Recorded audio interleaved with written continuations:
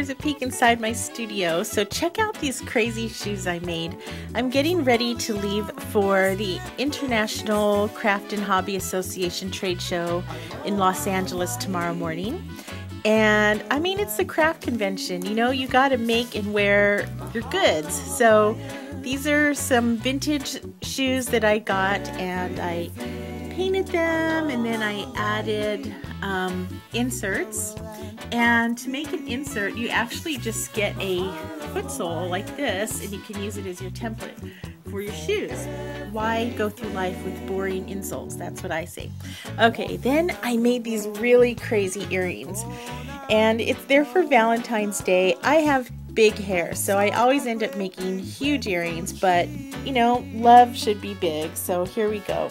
This is actually hot glue, and I have a video for how to make hot glue earrings, but I added puffy paint and some tulip glam it up crystals just to give them some sparkle.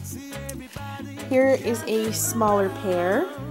These have the hot glue hearts, and then I got the tulip shimmer sheets and I ironed it to the back of fabric, and I just punched a hole in there, and then I added these and look like that. It's another fun pair. This is again hot glue, and I covered it with tacky glue and then glitter, and then I hung these little charms in the center. And then these are fabric hearts, so this is one side of fabric, and then I did the tulip shimmer sheets. I ironed it to the back. First I did like a whole sheet of it, and then I just cut out the hearts, and then I added puffy paint to make it look finished. And I made sure to do, I always like to do both sides of my earrings, because you know, as they dangle, it's just awful when one side looks beautiful and the other side is boring. Okay, check out these. I don't know what I was thinking, but I kind of love them. This was a wire frame, and I covered it with sparkle yarn, and then it has the hot glue heart on it with the tulip crystals, and I added a little milagro in the center. This one is a rectangle, this one is a circle. So go big or go home, right? Okay.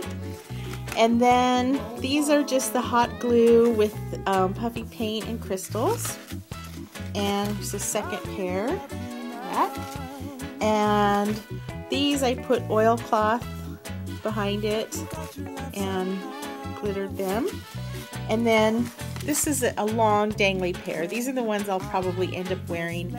And it has a little bit of everything. It has some sparkle yarn, the hot glue heart, the shimmer sheet fabric. Let's see, it's on the other side.